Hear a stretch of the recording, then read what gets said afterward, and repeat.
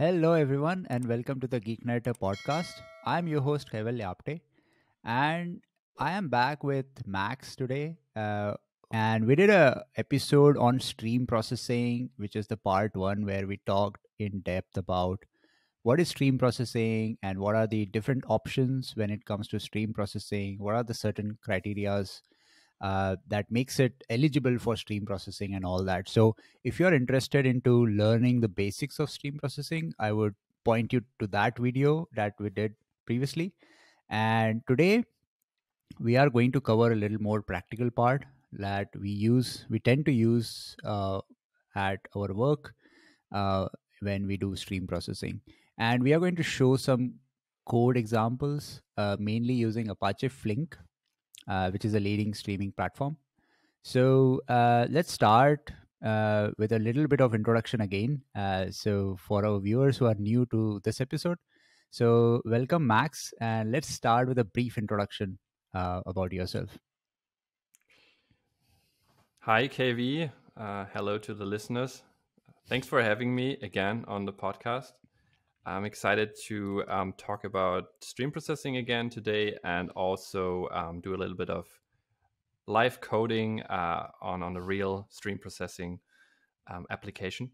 Yeah. Yeah, so to briefly introduce myself, what can I say? I've worked in the stream processing space for some years.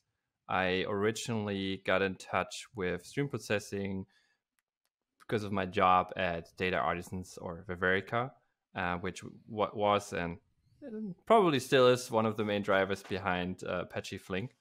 Yeah. And I've sort of stayed in this realm working on open source technologies regarding to data processing. Yeah. That's it. Awesome. Awesome.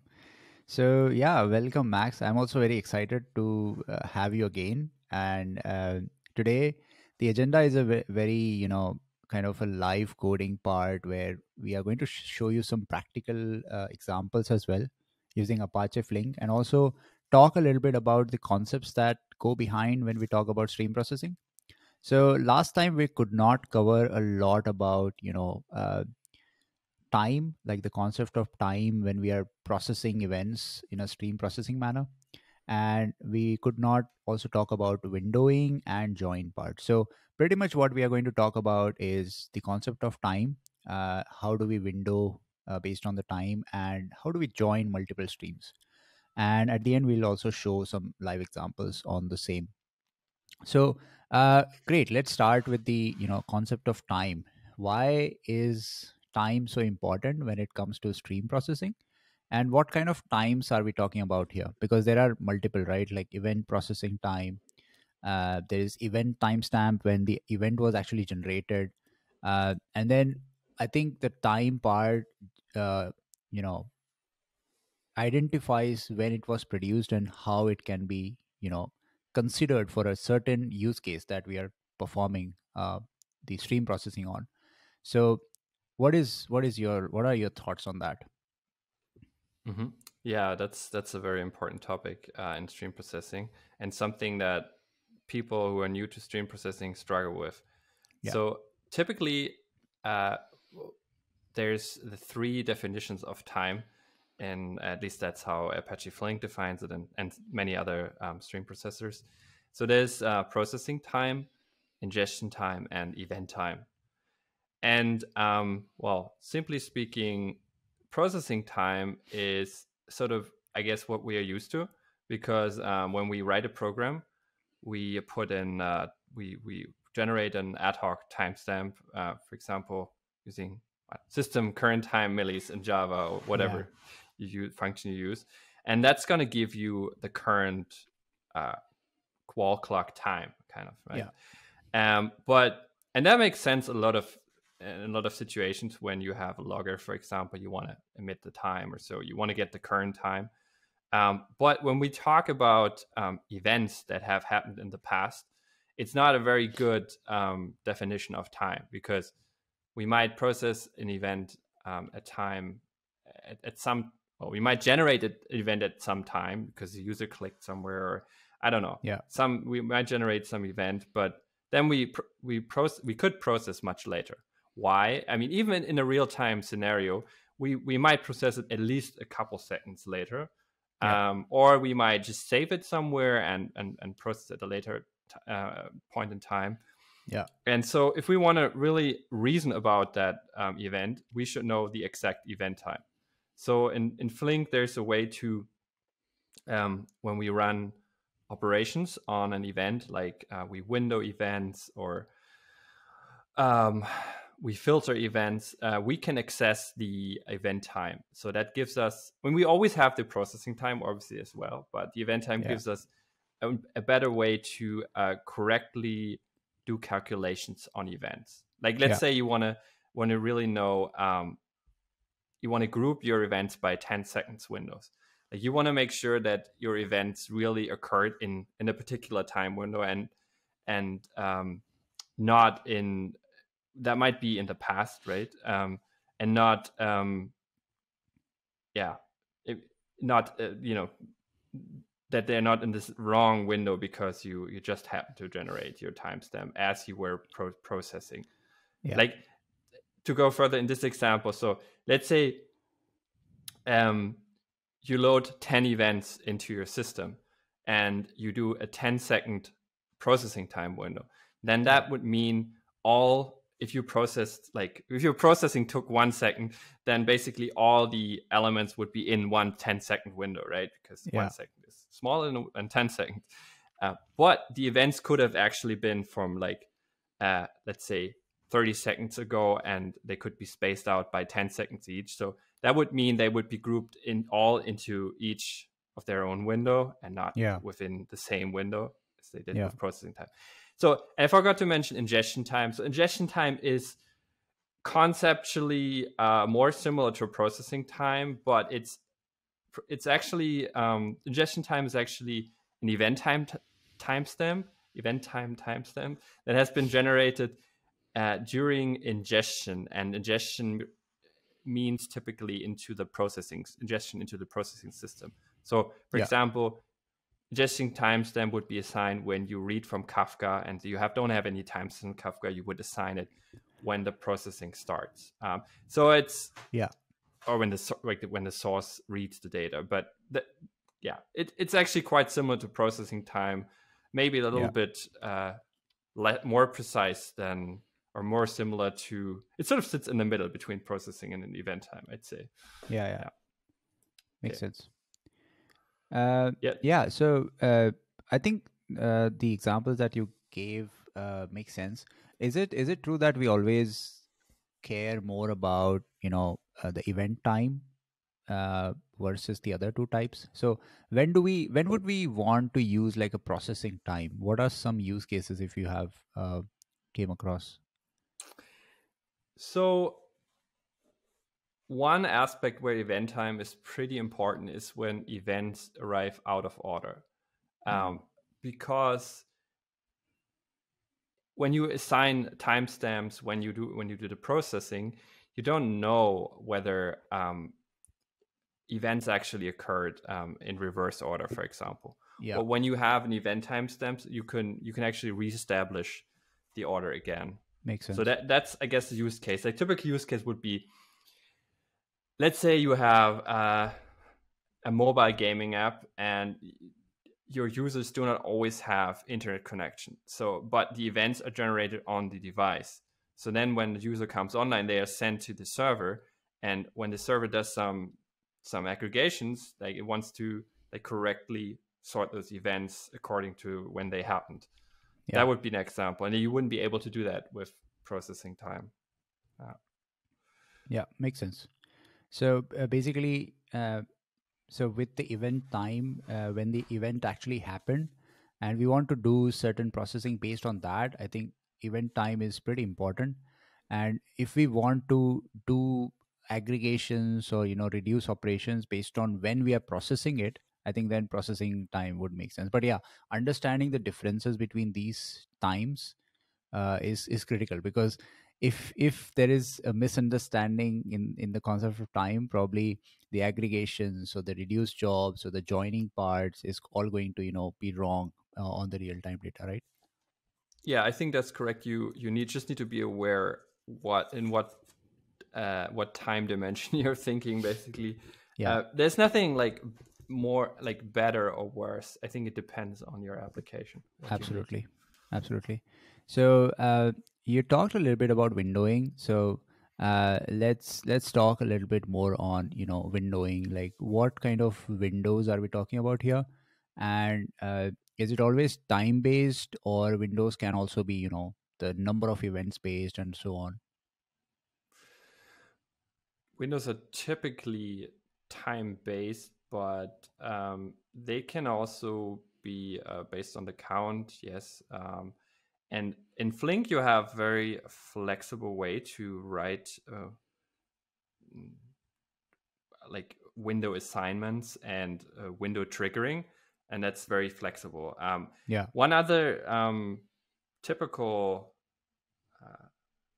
windowing use case that is not time based or trigger account based is session windows, where basically you're saying when you first get an event for a particular user, you want to wait, um, you want to have wait at least, I don't know, 10 seconds for a second event to arrive, and if that second event arrives, you still include that in the current window.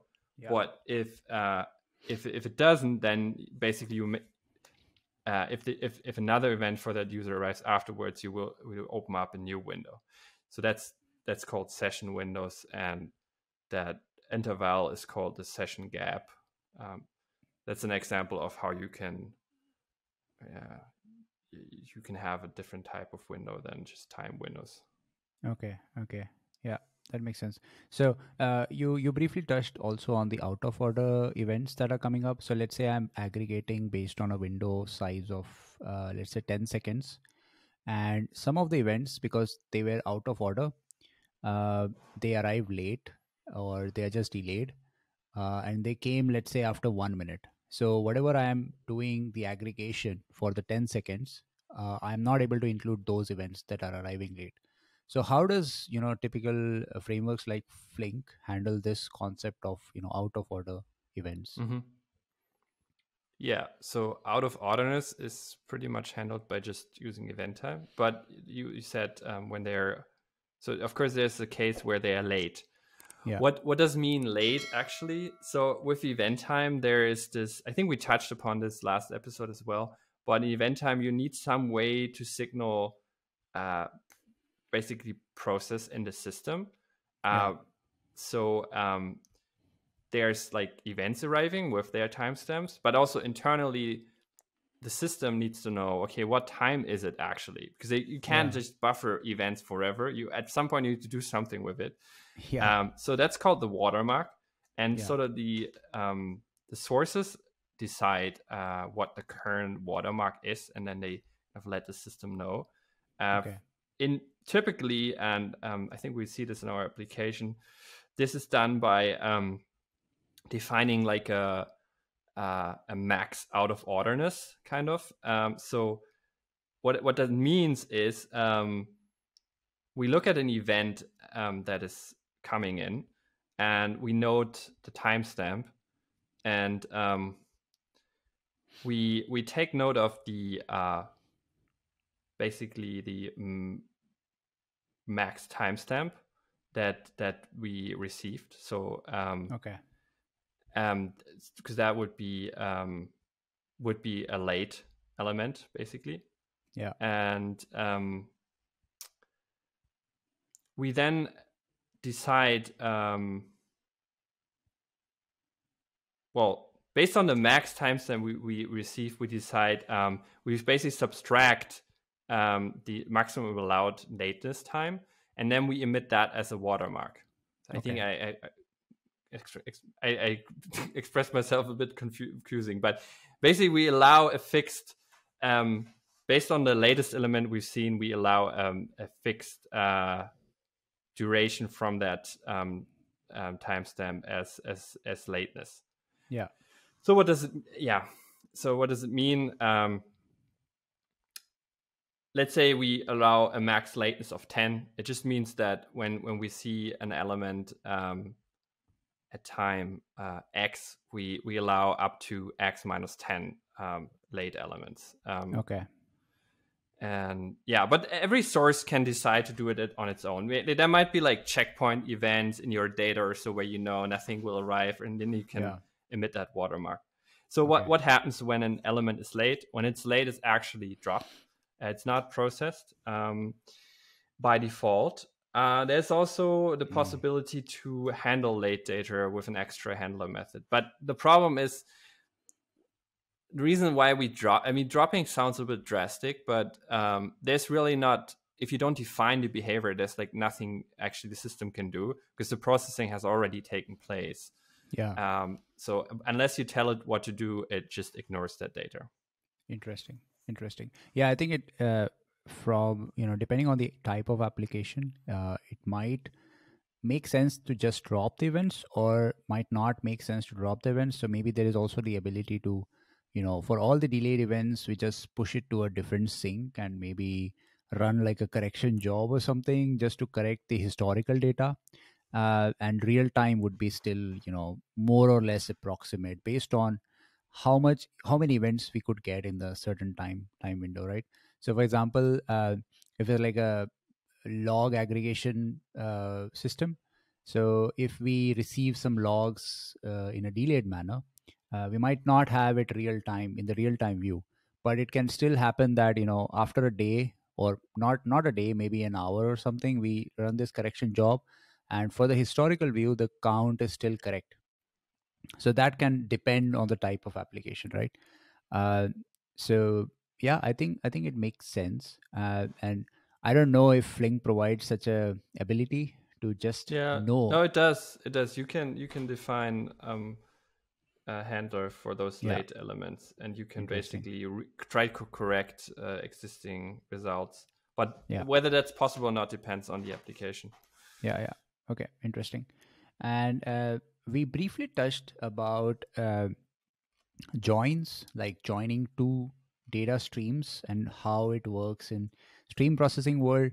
uh, let's talk a little bit more on that, and then we'll jump right into the demo part of how things work in Flink.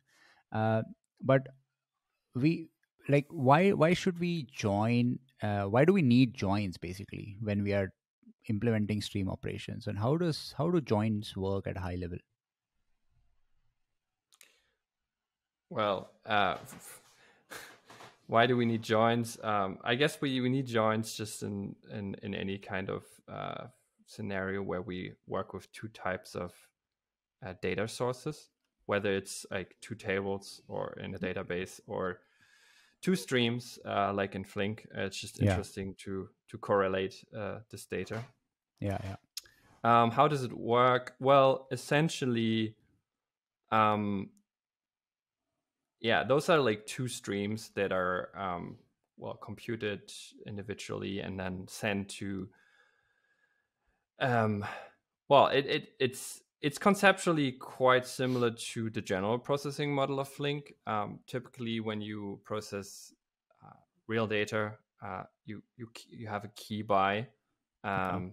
or sort of a partitioning scheme, Okay. and so one every every partition for in a join receives those keys from both streams, and then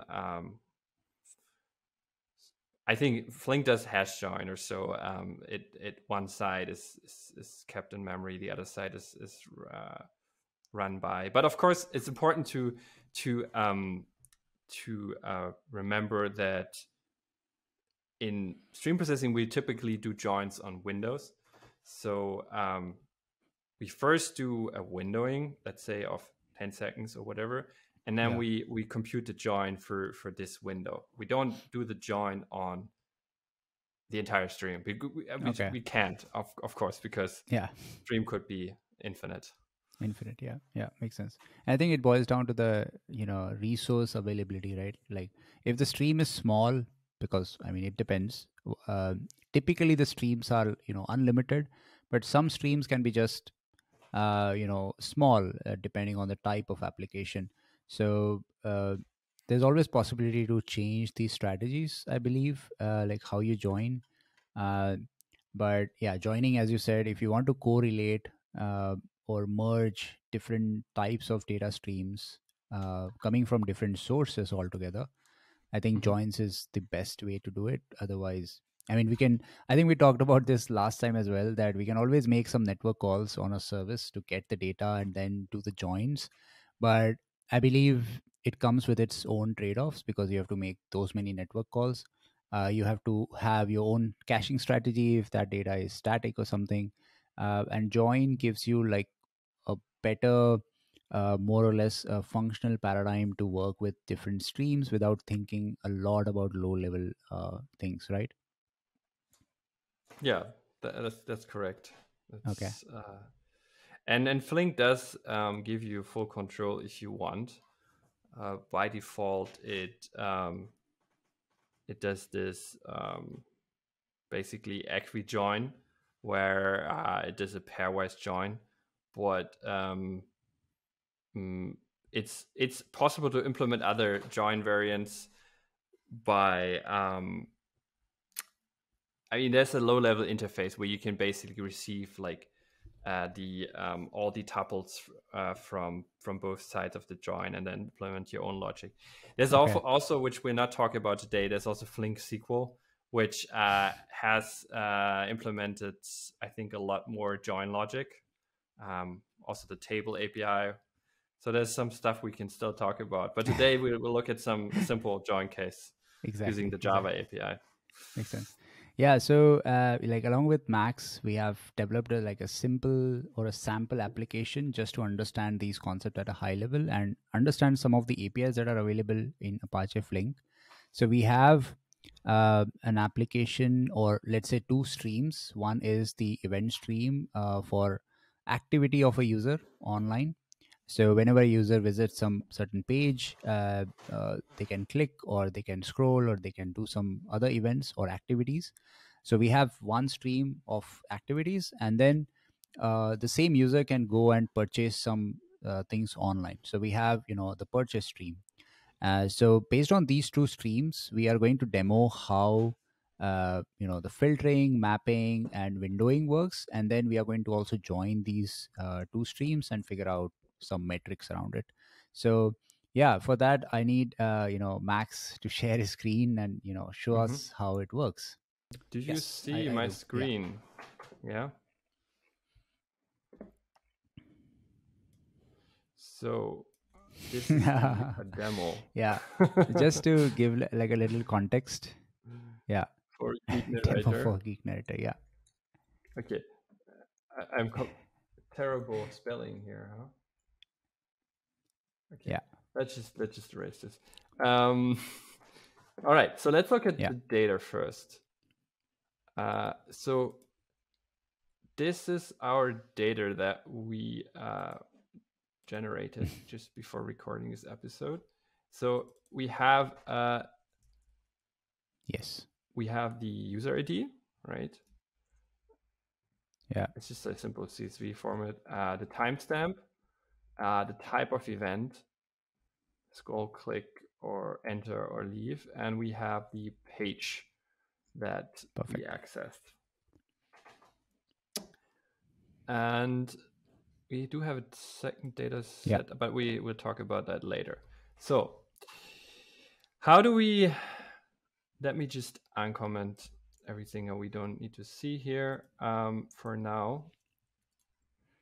So how do we get started writing a Flink job?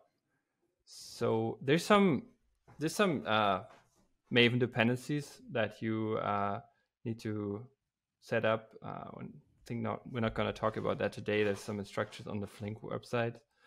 But once you have that, basically you need Flink streaming Java. I think it's a dependency, and so you first thing you typically do is you in your main method you instantiate the stream execution environment just by doing stream execution Yeah. environment dot get execution environment. Very simple. And then you can also set the parallelism here directly. Normally, this is not something you have to set. You can also, if you don't set it, it will use the default parallelism.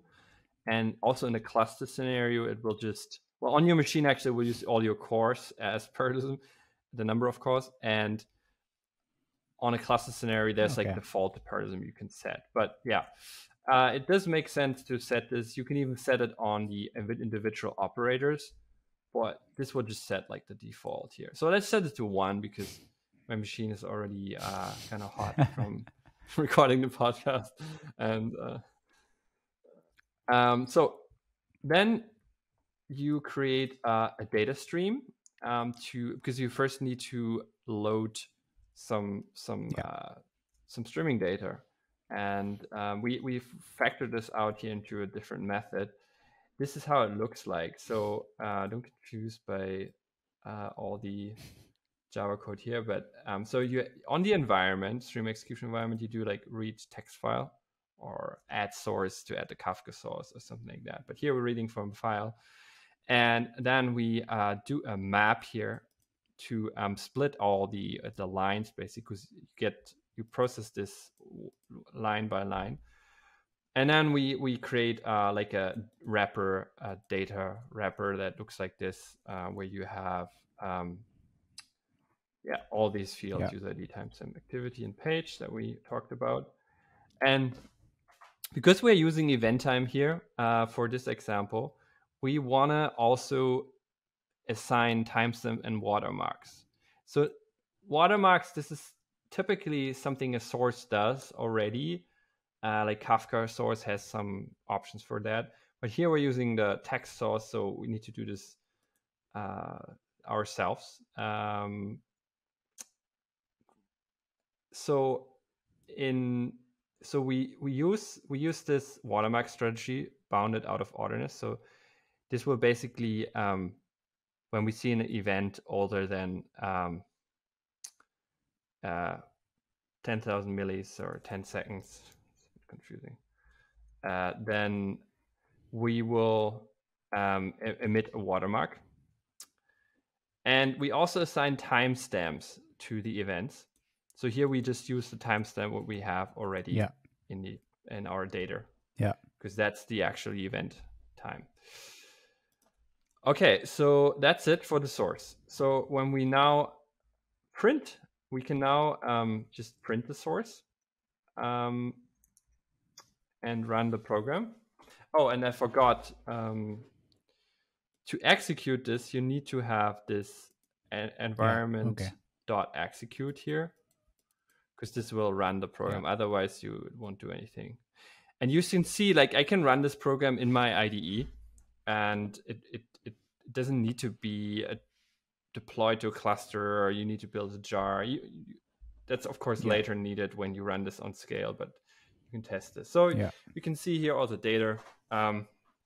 Interestingly, when you set like the parallelism, for example, to something higher, let's set it to 3. It will already use multiple parallel tasks to process that same amount of data, and you can see that in the printing. We can just quickly demonstrate this.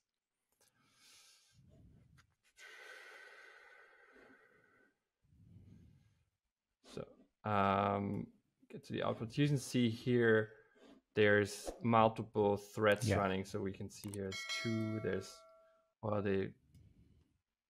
1, there's 2, there's 3. So this gives you an idea how this stuff runs in parallel later. Yeah, so I have one question here. So the parallelism, is it related to the number of cores, number of threads, or more related to the application and the data? Yeah, so it's more related to how the data is partitioned.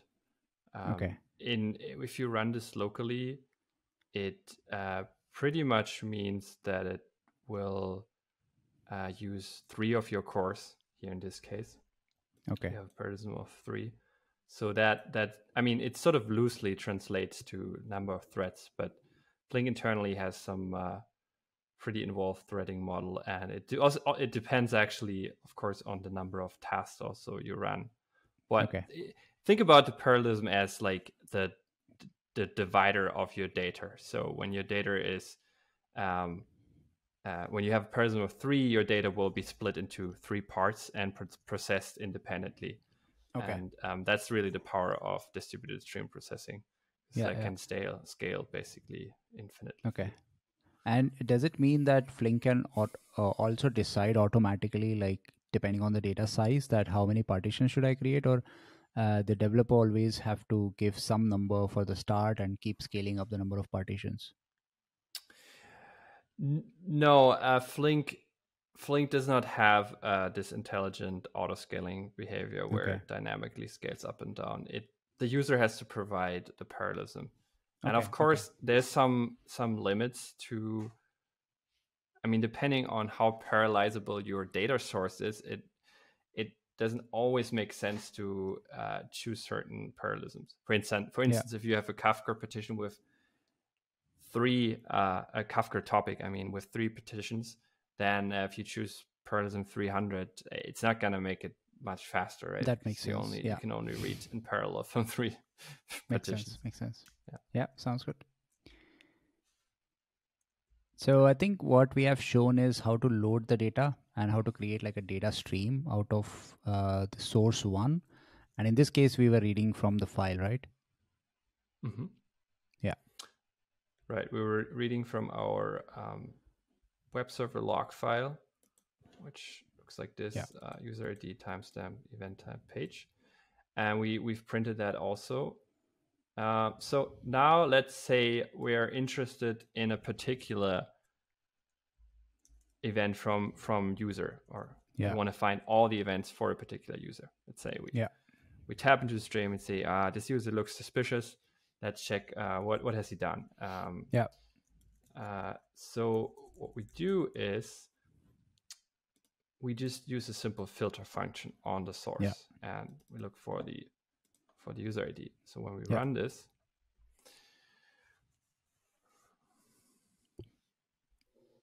so it's pretty much similar to the Java streams operation that we do. It takes in a predicate and it tries to filter. The only difference is that this application is runnable on a Flink cluster. So exactly, this will run. So now I choose person 1 because I'm just running locally. But if I had person 5, there would be 5 instances of this filter function running, and in those 5 partitions. Got it. So now we look here. This the output is a bit hard to read, but we can see we received all the events that occurred for that particular user. Okay. So that's pretty nice. But I think we can do more. We can, let's comment this out again and look at something more interesting. And that is windowing. So let's say we wanted to window the and record the activity that occurred for on a particular page. So let me just uncomment this so it gets clearer. I don't know what is happening here, but so let's say we had our source again, and we first key them by the page. We do this so Flink can split up the data and we can do parallel data processing. Otherwise, Flink doesn't know what to do with it. And that's an important, this tying back to the parallelism discussion here, where when I set a high parallelism, but I don't have actually keying of the data, it's just gonna default to, after the processing, it's just gonna default to processing on one machine. If I do any sort of windowing or joining, so that's why we need to key by. Key by the page, and then let's say we want to look at 10-second tumbling windows. Tumbling windows means that there's a window from 0 to 9, then a 0 from 10 to 19. So every 10 seconds we start a new window. There's also sliding windows which can overlap. We're using tumbling windows here. So we have our 10 seconds tumbling window, and then we do an apply function, which gives us, it basically gives us all, it gives us all the input, all the all the records that occurred in these 10 seconds. And this is Yeah. done based on their timestamp. Yeah. So we get all the data, and then we just count them. We use this function to count the iterable, and then we emit a tuple2. It's a built-in type in Flink with the page and the number of activities per page. Yeah. So let's print this. Interesting.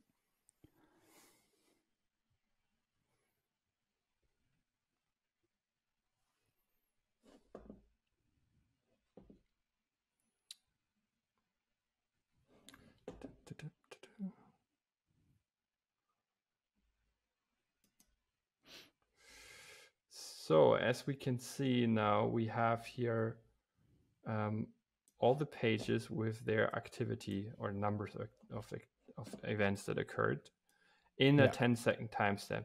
So now it's important to note that this might be several windows. So I mean, we could, in theory, if we wanted to, we could add like the window here as well, because we have the window here, time window. So we could say could add it here, but we could also just add at the end or start of the window. I think by default, the time window hopefully has a toString method, so we could just it has. We could just print that as well. That might be interesting. Yeah. To see, we just have to change our types here a little bit. But typical Java. Let's I hope this works. Time window. Yeah, so in a lot of places in Flink you can use lambdas, which makes it more convenient, obviously. So something is still here. So you could write this also like this, sort of with these. But in a lot of situations, so Flink does actually some type extraction to determine what kind of serializer to use. You can set the serializer manually, but this kind of the beauty is here that you don't. It looks like a normal program that you write on your machine. You don't think about how is data going to serialize and transferred over the network. So, and that's why. But sometimes lambdas they can be tricky with Flink because you cannot get the type information. Yeah. So now I'm still. You need to change the tuple 2. Huh? You need to change the tuple 2 to tuple 3, right? There it is. It was grayed out. That's why I didn't see it. Everything that's grayed out, I don't see. Okay. Okay.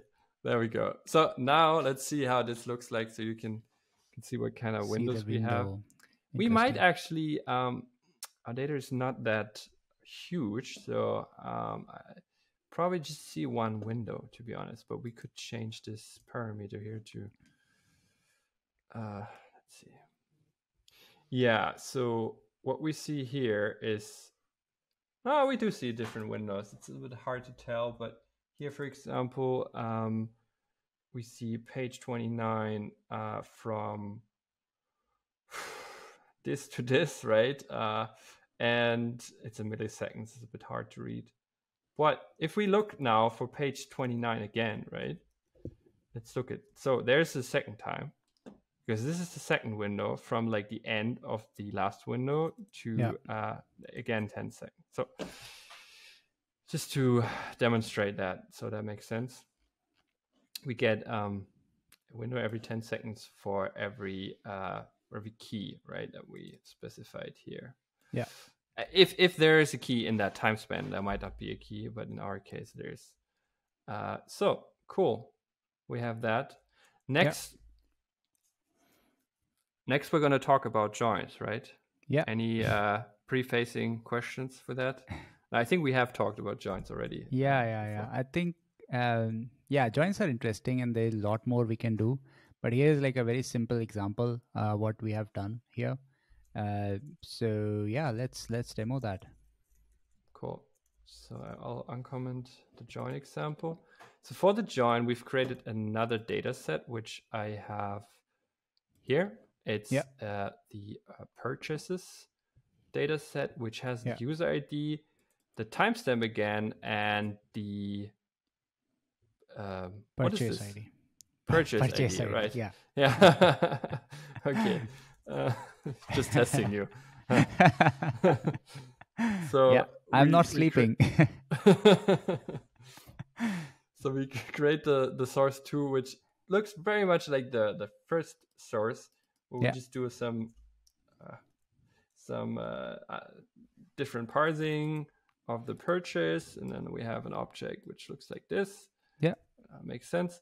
And everything else is pretty much the same. Yeah. I changed this here, but okay. We also use this out of orderness of 10. Yeah. The same things that we did for the previous stream, right? It's pretty much the same. Yeah. Exactly. So now we have the second data stream from our source. And when on the source 1, we join the source 2. And whenever you join, you need to, of course, specify some join criteria. So in Flink, here you first do the where clause, which are the where function, which it tells you normally you would in a database query you would specify 2 fields, one from each table, right? So here you do it on the streams. Yeah. And in Flink you do this by kind of returning the key you want, or the field you want to use here, user ID. Yeah. And also you do it with the second. I like the Fluent APIs here. It's really beautiful. Yeah. I think this is something that Flink did right. I mean, very early on, even like 2014 or so, when like other systems, I mean, Spark was pretty good with this as well. I think they kind of influenced each other there. But other systems like Hadoop, where you still had to, I don't know, work with really messy Java objects. So here you do, and then you do a window once you've joined. And we again choose 10 seconds time window. Yeah. And then we write our join function. So Flink by default does an equijoin. So for every match you get, you emit a result. And yeah. In our case, it's just a number that we want to count.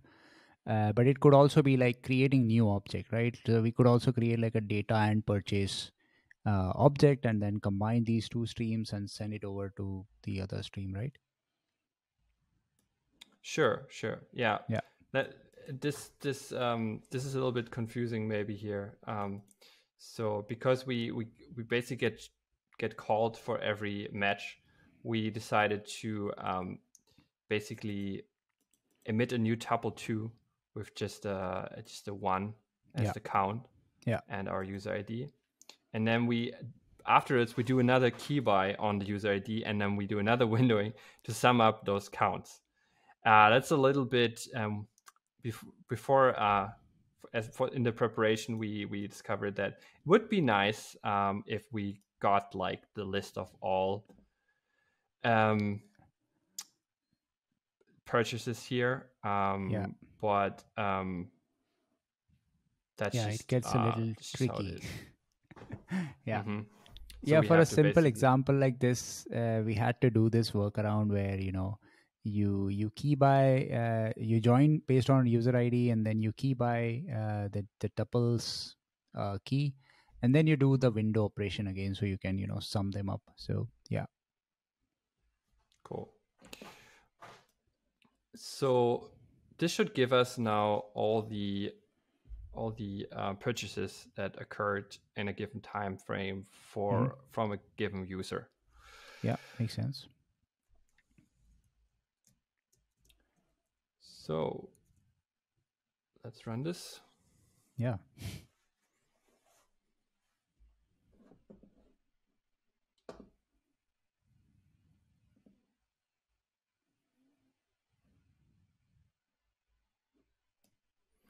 All right, and we got some results.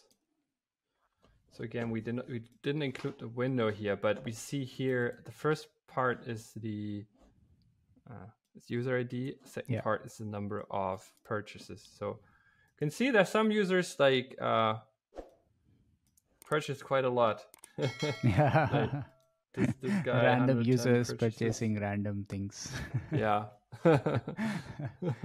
Cool. And yeah, this user just two, this one just one. Yeah, one item. So it's pretty neat, Yeah. I think. Yeah. Yeah, So that concludes our examples. Any more yeah. That makes questions? sense. So that's a very a quick demo on how things work at a high level for Flink.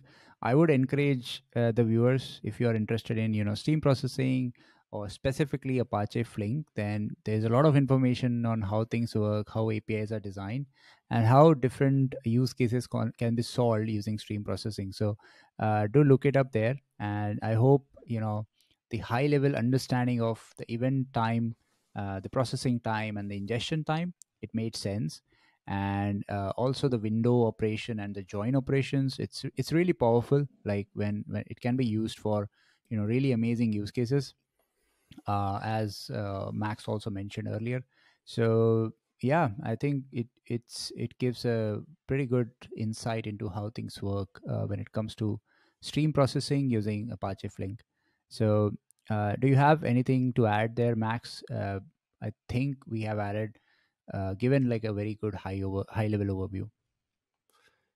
I think so too. We talked about a lot already, and if users have questions, they can write you or me or the Flink user mailing list. Absolutely. Reach out to us, and I think we're gonna upload the code so Yeah, users can we check it will. out. Maybe. So I will link the previous video where we talked about all the theoretical and a little practical part on stream processing and different frameworks that we have. So please do watch that as well, because there's a lot of information there. And this episode could be so that episode could be like a prerequisite for this one, but not necessarily if you already know the basics of stream processing. So I would encourage you to watch that episode as well. And as Max mentioned, reach out to us if you have any questions, and we'll try to answer. And I'll also share the code base that we just showed, so you can try it out on your own. So great. So thanks a lot, Max, for this quick demo, and the introduction to the different concepts in stream processing. And I really hope that our viewers enjoy and get good insights into stream processing from this episode. Yeah, thanks, KV. I really enjoyed this session, and yeah, I hope our viewers enjoyed this as well, and hope to be on the podcast again soon. Yeah, soon. Yeah. Thank you.